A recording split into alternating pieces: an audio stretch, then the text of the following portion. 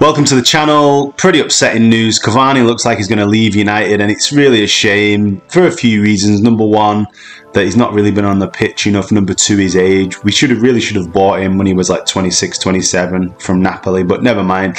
He's unhappy at United allegedly, and it looks like Barcelona and Corinthians are both going to try and sign him. He's actually netted 17 times since joining in October 2020, following his free transfer after PSG released him.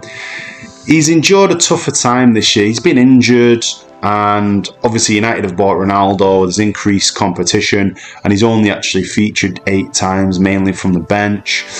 And, you know, United did extend his deal in the summer. However, it looks like he doesn't want to sit on the bench, and I kind of understand it.